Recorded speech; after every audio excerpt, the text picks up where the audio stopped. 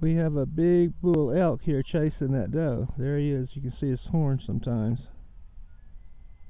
He's doing the old mating call.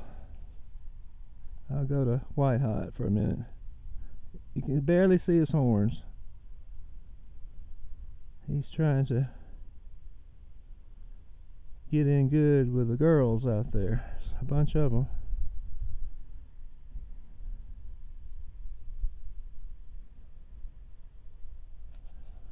I haven't really calibrated.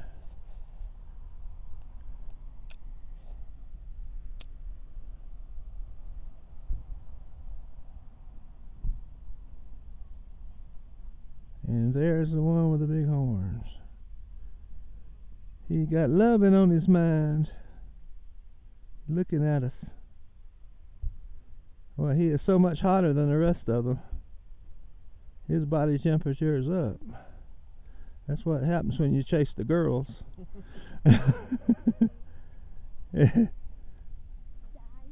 He's like a light bulb compared to the rest of them.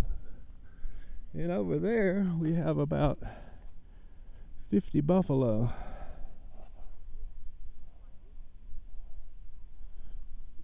And they have slowed the cars and backed them all the way up about a mile.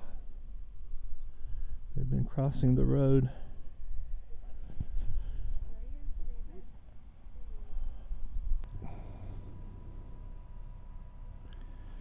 Here's the bull. He was just sideways and very bright. You can see his horns there a little bit.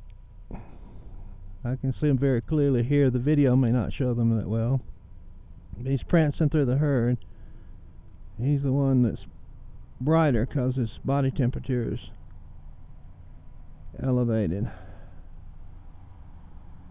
He's not having any luck. I doubt these does want to be carrying a calf through a Yellowstone winter. So they're probably not going to be. There he is. You can see him looking at us. And I'm at about 6 power, and they're about a half a mile away. You can see it's a little jerky. If you go over 10x, you just about have to have a tripod. You can't hold it steady enough. He's chasing that one.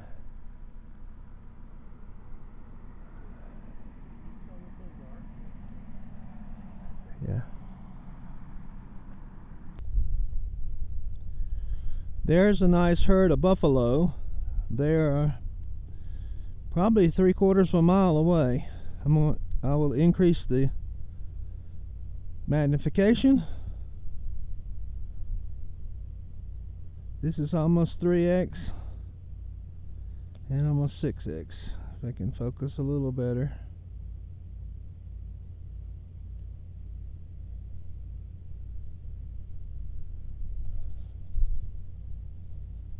Nothing can hide if you warm.